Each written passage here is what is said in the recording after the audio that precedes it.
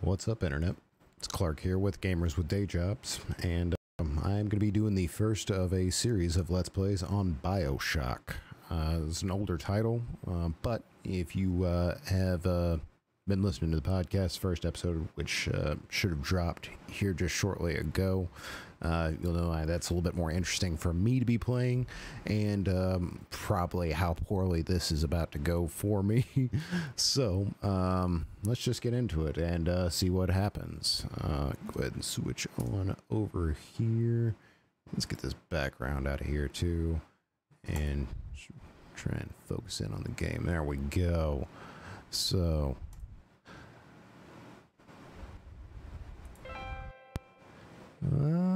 I've played other shooters before. Let's do that.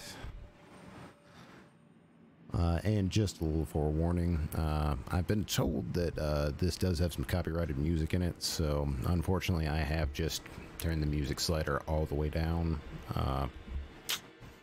I hear it contributes a great bit to the ambiance. They told me. Son. What are you gonna do? You're special. You were born to do great things. You know what? They were right.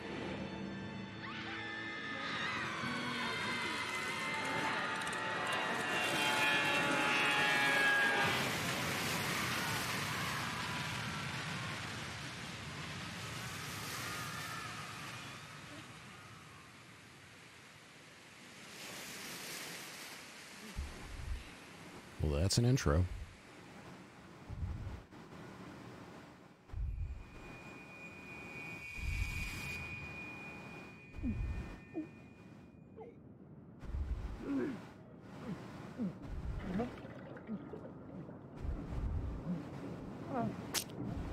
Not great, Bob. Oh, okay.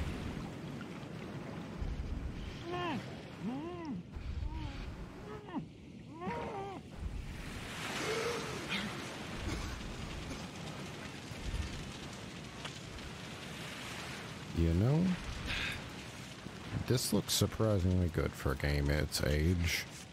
I was looking at the specs required for this as I was looking into it, and for a game that requires like half a gig of VRAM, this is pretty surprising. Decent looking water.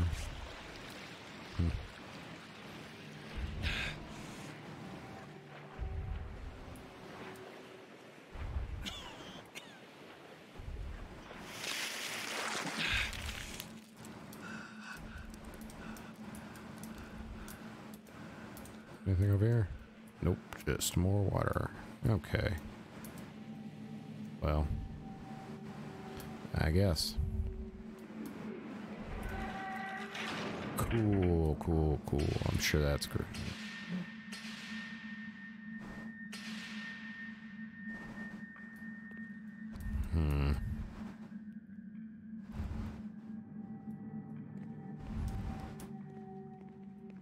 A real Ayn Rand kind of vibe here.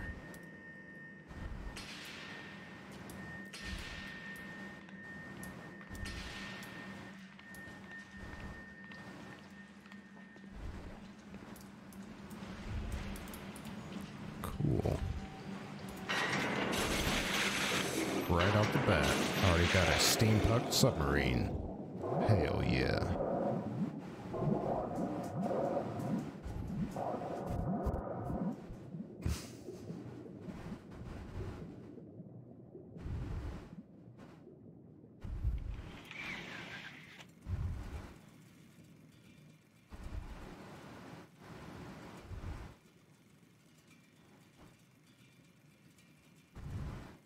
I am Andrew Ryan, and I'm here to ask you a question. Is a man not entitled to the sweat of his brow? No, says the man in Washington, it belongs to the poor. No, says the man in the Vatican, it belongs to God. No, says the man in Moscow, it belongs to everyone. I rejected those answers and Instead, I chose something different. I chose the impossible. I chose rapture. I chose to be an asshole. A city where the artist would not fear the censor, where the scientist would not be bound by petty morality, where the great would not be constrained by the small. And with the sweat of your brow, rapture can become your city as well.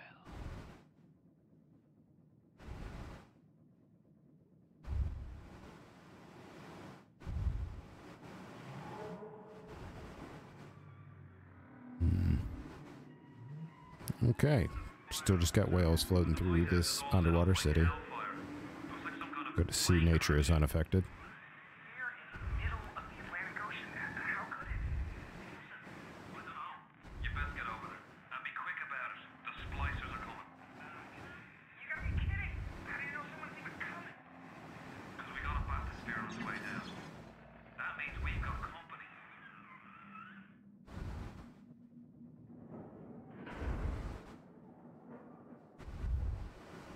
Telekinesis, eh?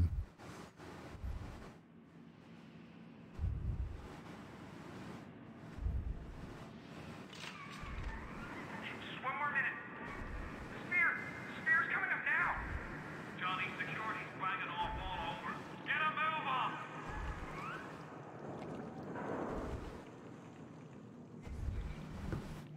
No trespass. Just don't hurt me. Just let me go. Just give me my gun.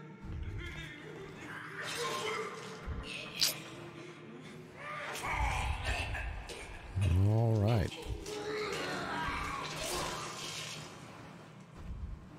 Good night, sweet prince. Wonder how thick this glass is.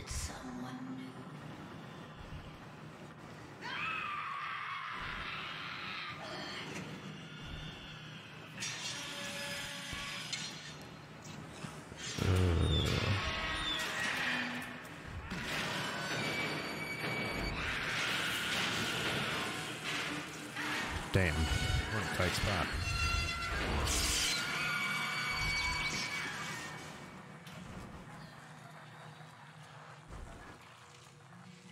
Would you kindly pick up that shortwave radio?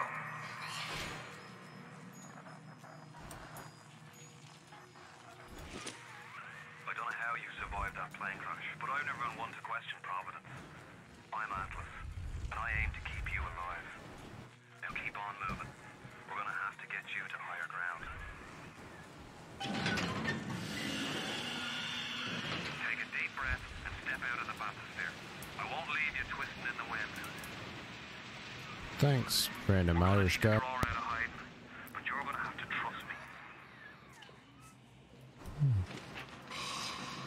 me. Don't like that sound.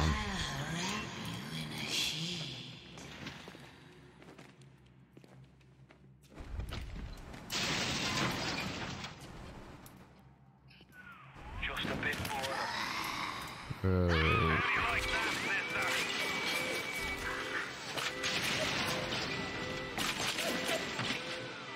Now, would you kindly find a crowbar or something? Bloody splicer. Seal Johnny in before they... Goddamn splicers. cool. Yeah. Let's get the hell out of here. I'm really crawling. Whoa. I didn't touch her!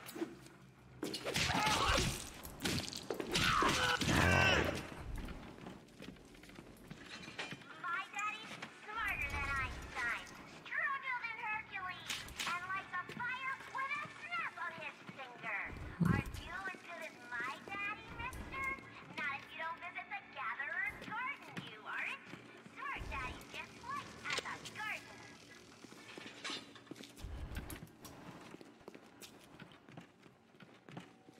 Alright, so we seem to have some sort of alternate timeline going on here, and an underwater quote-unquote utopia?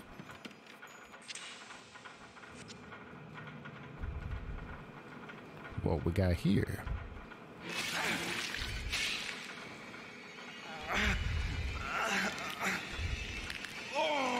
Steady now. Your genetic code is being rewritten. Just hold on and everything will be fine. You couldn't have told me that before I did it? It's not cool, dude. Seems like the kind of thing you give a guy a heads up on. It's just my DNA. This little fish looks like he just had his cherry popped. Wonder if he's still got some Adam.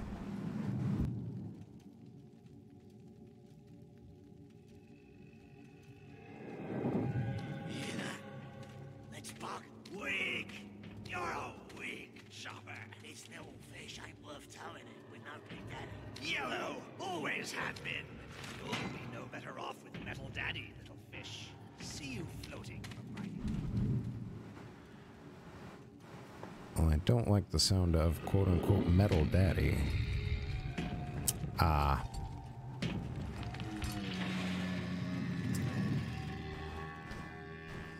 Is the barbed wire really necessary there, you think? Look, Mr. Bubbles, it's an angel. I can see light coming from his belly. Wait a minute, he's still breathing. It's all right. I know he'll be an angel soon.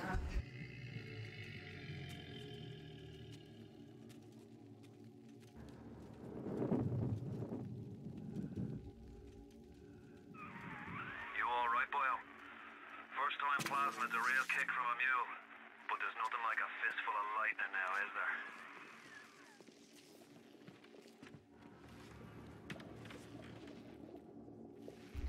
Alright, and that actually seems like a decent first place for our first chapter to end. We're going to pick it up right back here. I haven't gotten plasmid now, whatever the hell that is. Stay tuned to find out. See you next time.